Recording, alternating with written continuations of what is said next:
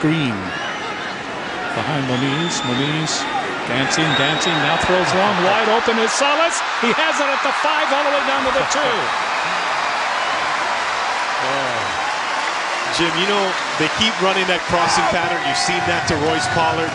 They were setting up this play. You watch the receivers and their routes. You have a receiver crossing, that leaves Greg Salas wide open. No one's covering him because they're all looking for that crossing route that Pollard's been running so effectively. They got a touchdown off the crossing route earlier, and they nearly got a touchdown off of that route. Boy, this is a classic drive up the field.